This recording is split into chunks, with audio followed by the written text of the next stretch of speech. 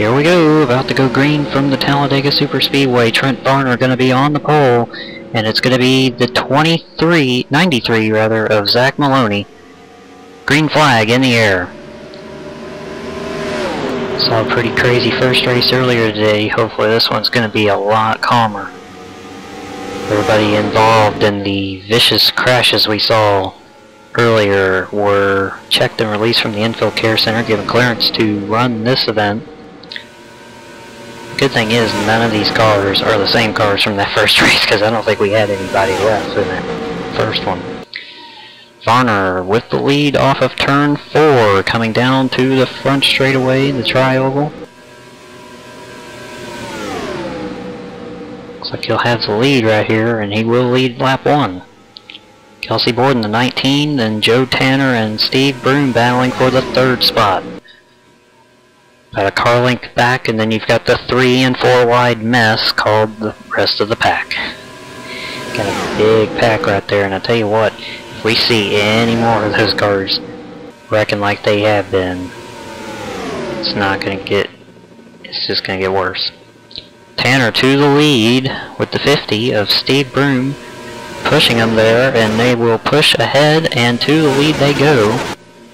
So go back to turn 1, Tanner leads lap 2.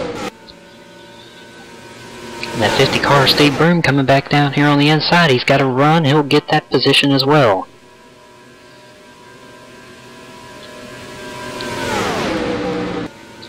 Down the back straightaway into turn 3. 3 wide for the lead.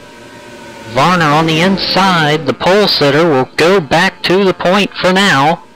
Can he keep it? As they come back through the tri-oval, 3 wide again. Who will lead the lap? Varner gets it again, yeah. He just about lost the lead there coming through the tri-oval, but was able to surge ahead with the help from Philip Martin in that 49 car now in 2nd. Back down the back straightaway. 3 wide again, looking for the front of the pack. It's Urban Jacklin in the 74 car, who started on the outside of the front row for race 1. Oh man, they almost wrecked coming through the tri-oval. Look out, 11. Okay, I want to know how they didn't wreck right there. Another car through the grass at 36. Peeked down there, but got back in line before they could wreck. That was... they all but wrecked coming through the tri-oval that time. Varner in the 23 holds the lead. But it's a snarling pack back behind them after the incident in the tri-oval that almost took out half the field, yeah. And I don't know how they managed to get through that without wrecking, because they were all over the place. See the 18 of Josh Wilkinson returning to the track. He had a right front tire go down. They went ahead and made a pit stop and sent him back out with 4 new tires. Varner still holding the lead, but here comes Hunter Richardson in the 30 and Joe Tanner, who led earlier, back to the inside for the 2nd spot. Well, the 50 of Steve Broom looking pretty good right now in that 50 car, having a great run. Started up there in 5th. Here he is in the top 5 still. He's been there all race long. Back through the tri-oval. Right now we got 4 laps to go. Still any man's race right now.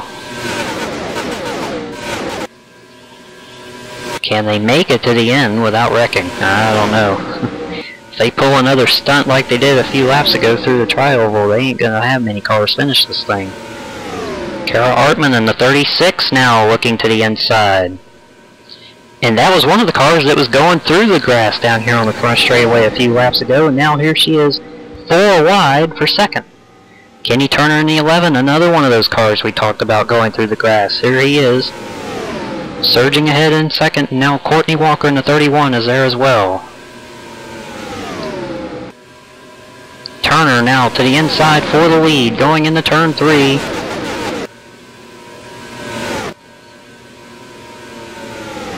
Two to go. This time by is John Williams with help from Dallas Whitaker coming out onto the inside. It's going to be interesting when they get back around here. Come to the white flag next time by. It's going to be interesting to see who has the lead not only at the white flag, but who has it coming back to the checkered flag. Howard in the 34.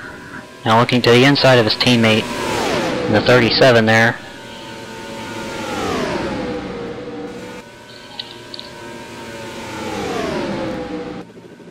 Here they come, back through the tri-oval. They'll come to the white flag, this time by Dallas Whitaker has the lead. But here comes TJ Howard. To the inside, he'll be second at the line.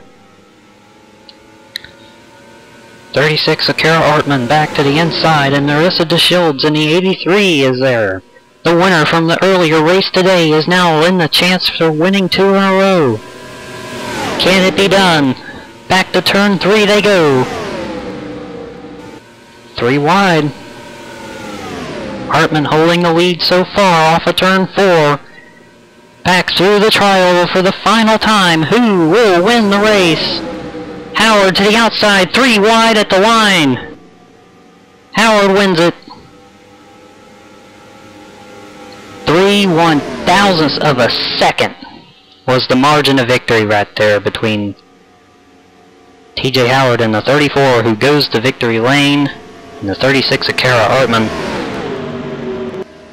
Marissa DeShields winds up 3rd after winning the race earlier today. And somehow, they did not wreck. Somehow. I don't know how they didn't do that, but yeah. No wrecks. They almost did there in the tri-oval 3 times, but they managed to keep it clean, and TJ Howard goes to victory lane.